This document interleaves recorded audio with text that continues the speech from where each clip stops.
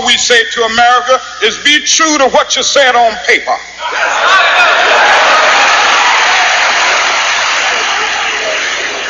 If I lived in China or even Russia or any totalitarian country, maybe I could understand some of these illegal injunctions.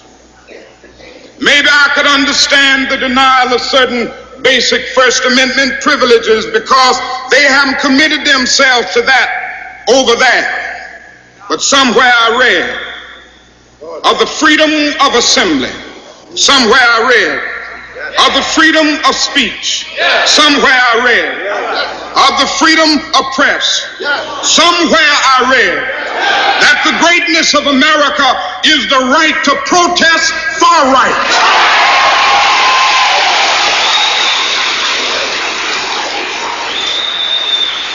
And so just as I say we aren't going to let any dogs or water hoses turn us around, we aren't going to let any injunction turn us around.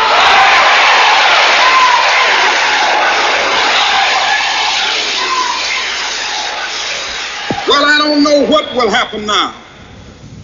We've got some difficult days ahead.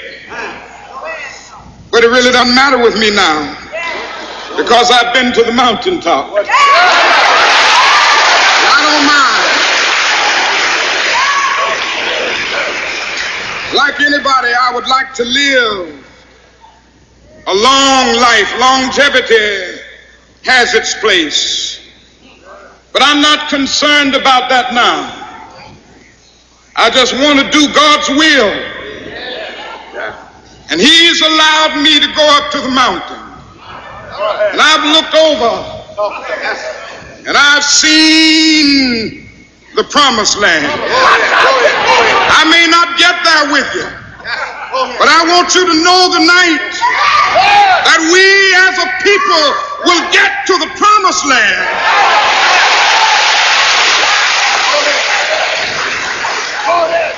So I'm happy tonight. I'm not worried about anything. I'm not fearing any man. Mine eyes have seen the glory of the coming of the Lord. I don't think any of us can be satisfied in the United States until that war is brought to an honorable end and American soldiers are brought back here to the United States of America. One day, we will have to stand before the God of history. And we will talk in terms of things we've done. And it seems that I can hear the God of history saying, that was not enough. But I was hungry, and ye fed me not.